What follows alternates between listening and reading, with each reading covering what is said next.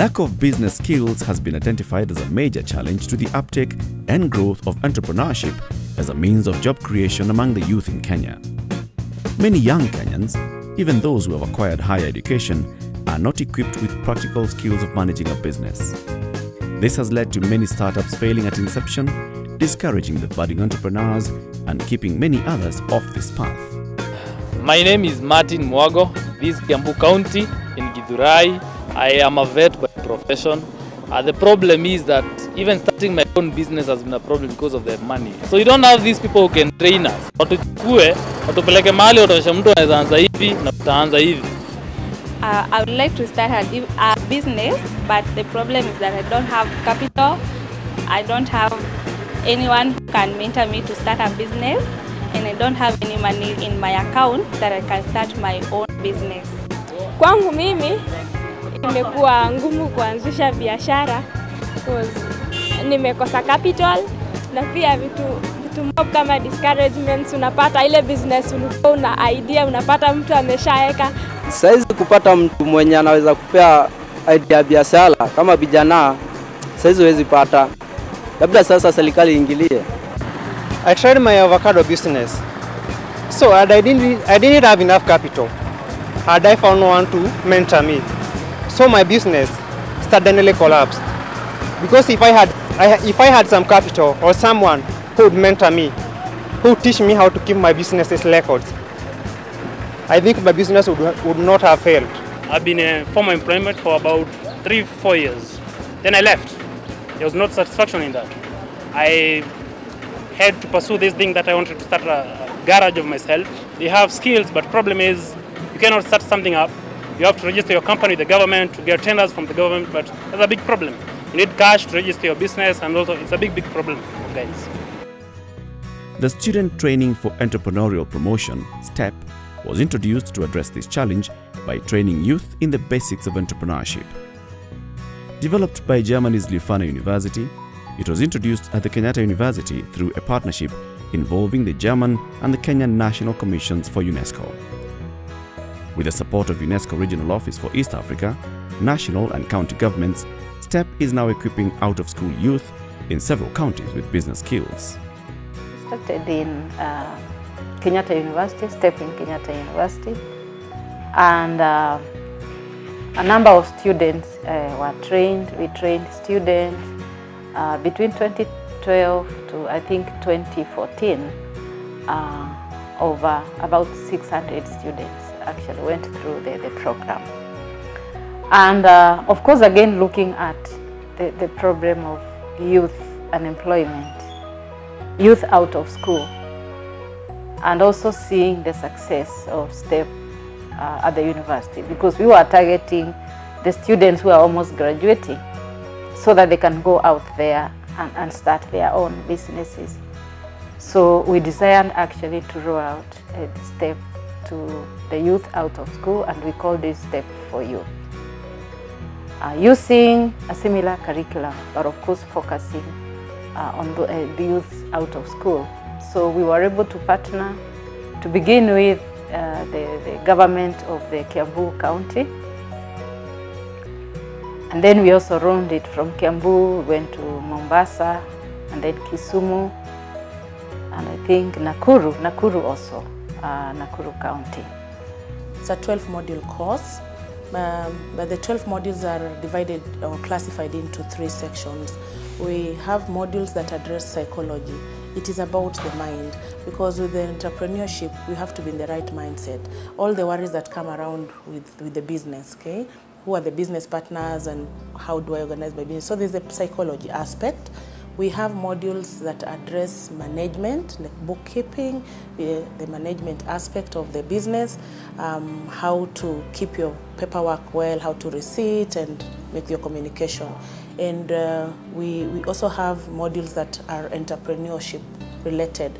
These are those which address issues such as starting a business, finding starting capital, and stuff like that. So we have those 3, and the 3 together feed each other very well, so that at the end of the day, the trainee is able to embark into the business, okay, fully molded. Okay, the mind, the administration part of it, and the entrepreneurial aspect.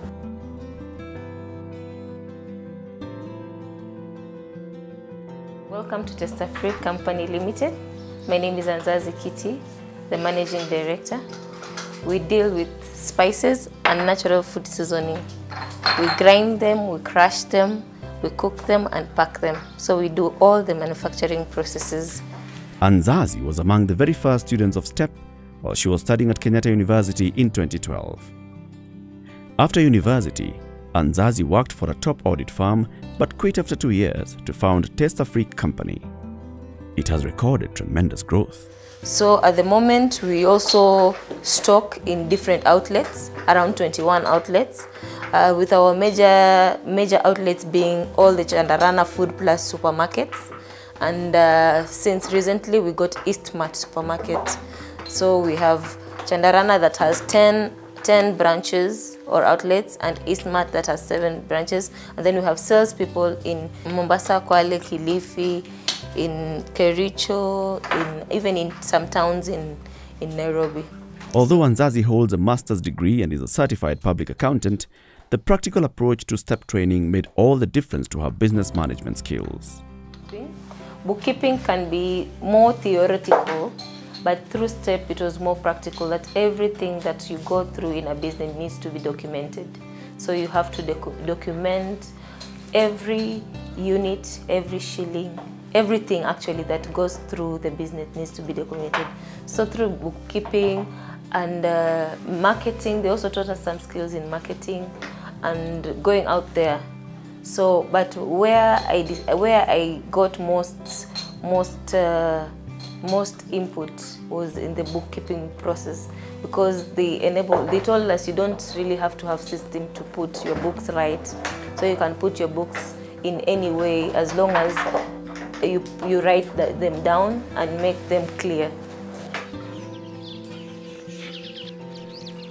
When Vincent Korir finished high school, he spent a number of years as a farmhand and doing odd jobs in his home village of Ogilgay, Nakuru County. In 2016, he heard about STEP for Youth training, enrolled, and his life changed. We've captured a lot. One, we started with maybe business identification, identifying business opportunities. In that case also, we learn about the capital, we learn about the marketing, we learn about the overcoming barriers, we learn about the networking, business planning, managing of business, bookkeeping, and all sort of many dealing with entrepreneurship. Vincent graduated from the STEP training and decided to immerse himself in agribusiness. After his first harvest, he applied the training and benefited from it. Vincent made a profit of 20,000 shillings from his 1.5-acre maize harvest. He now also grows sweet potatoes and kales, which earn him up to 4,000 shillings every month. He employs local youth as farmhands and has become a beacon of hope to them. His most fulfilling achievement out of STEP was helping his peasant mother to open a small shop serving the neighborhood.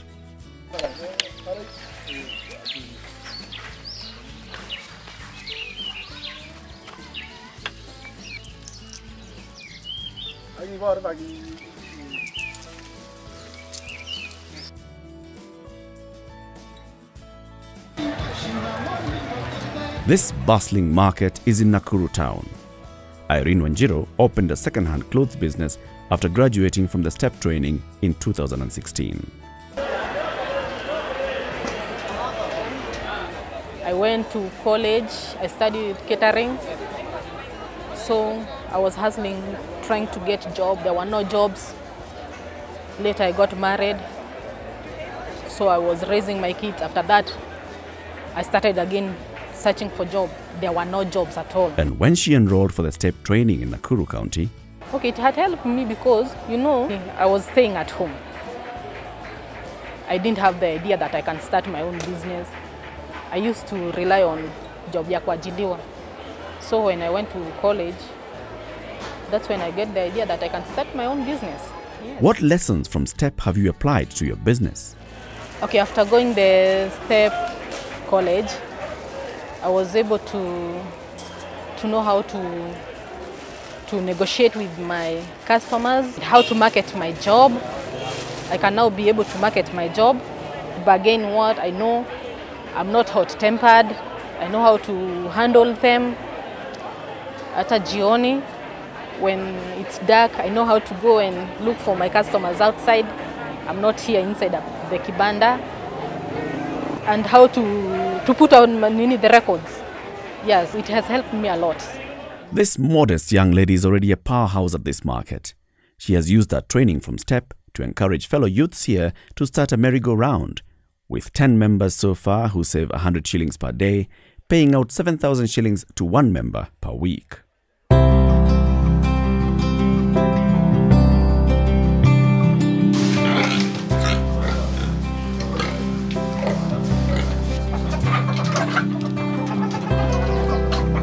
John Kemani, a STEP alumni from Kiambu County, has teamed up with 4 friends to start Quali Farm Zone Limited, rearing pigs and poultry. The 33-year-old and his partners have secured market for their pigs with Farmer's Choice and also rolled out a brilliant strategy to meet their supply orders. We decided with my partners that for that to get a market and to the command a market, you need a big bunch, of which you cannot be able to sustain it here. So what we did, we outsourced farmers. We give you a pig. Go and lay the pig. When he gives birth, give us 2. Keep the mother. So you are going to give us the 2 piglets, only that one. So when you are doing the marketing, so you want to sell some, because you are given a figure. Let's say you are told we want 20 pigs, and we have around 10, 15. We are going to the market, to those farmers. We pick 5 from them. Then it was a way of giving back to the society. John has another big story. This is Kumisa Sacco, where he sits in the leadership board as one of the founders. The Sacco started from humble beginnings by asking the youth to contribute 10 shillings daily into a savings kitty. We started with 10 bob. When we got that confidence from the members, they started to save more than that, from 50 bob up to 1,000 or more than that. But the monthly, we have monthly deposit that it doesn't have any minimum. Yeah. Now, with close to 4,000 members, their loans portfolio is impressive. Right now, we are doing around 4 million in a month. So that's the range. So our budget every month, 4 million. We are doing asset financing, where people are buying the motorbikes, the taxis, and the drugs, the plots, what. So I have some examples. Like these are the motorbikes. This is a person who we bought a lad, so the loan is not fully surfaced. We have this one. This car, it's a taxi. I think it's in Uber, something like that. We do the asset financing. Then we have the normal loans for the self-development.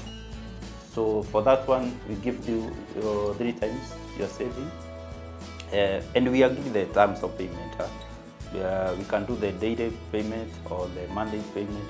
That one is a standard one. These youth are part of about 600 that have undergone STEP training. Evidently, this entrepreneurship training has the potential for a huge impact in employment creation, industrialization, and economic development. The success of this pilot phase is largely attributed to the partnerships between the implementing institutions, the national and the county governments. So the idea is to partner more widely, and I think there is no better place to start that partnership discussion than with the government, both at the national and at the county level. To the extent that STEP has been running in a number of counties over the last few years, we believe that we should be able to sit down with the county governments that we've already worked in and try to get them to take ownership of this and sell the idea in the Council of Governors, for instance. The Council of Governors is a big platform that brings together governors from all 47 counties in Kenya. And if 3 or 4 counties that have already gone through this program can demonstrate the impact already that is beginning to have on the youth, and the County of Governors can adopt this, then it becomes a policy at that level for counties to invest resources specifically in youth and partner with Unesco and our partners to continue to do the trainings. There is a role definitely for the national government. As you know, there is the Youth Enterprise Development Fund, which has been set up by government, and there are huge funds that have been capitalized and making profits. We think that they should also be part of that conversation and see how, through an accreditation process of the program, which again will bring in the Ministry of Education to accredit it as a program that the government recognizes, and use that as a sort of a collateral. I mean, if young people go through the program, they get a certification, then that can be used to vie for them to get some funds from the Youth Enterprise Development Funds. So whichever way, I think it will be a win-win situation. And in the long term, what will really happen is that Kenya will be using its own resources to support youth development in Kenya, as opposed to going to look for those resources outside. I would like to call upon all the other county governments that have not actually had the opportunity to have their youth trained, that they should embrace it. They should actually budget for this program, because it is good and it's going to help the youth. If we mean what we say about the demographic dividend, rather than looking at it negatively in terms of population control, we look at how to enable the population by equipping them with the right level of knowledge, skills, and opportunities. I think that's the only way we would really be able to consider the demographic growth a dividend. And so therefore, when partners come in to support governments, government should be brave enough, bold enough to be able to redirect them to where the supply really exists. Because if you really want to grow anything, you have to check the supply. The supply is the population. Now, what is the population equipped with? Are they ready to contribute to social cohesion, to peace, to economic growth? And therefore, if you tap this group of people, give them the right level of education, the right level of training and skills and opportunities, I believe we can transform every country on the continent. Because, I believe that when we talk about intelligence, it's not a monopoly of any sector of society. Intelligence can be grown. It's about the environment. It's about the opportunities. And this is essentially what this pilot has proven. We had not in any way confined it to the university. We went out, and there you have young people who are there waiting, quite brilliant, but lack opportunity, lack the kind of environment that would make it happen. So the onus is on government. The onus is also on partners to really, walk the talk. Development doesn't just come in the ballroom where you talk about it. Development comes when you test it, when you try it, and you invest in it.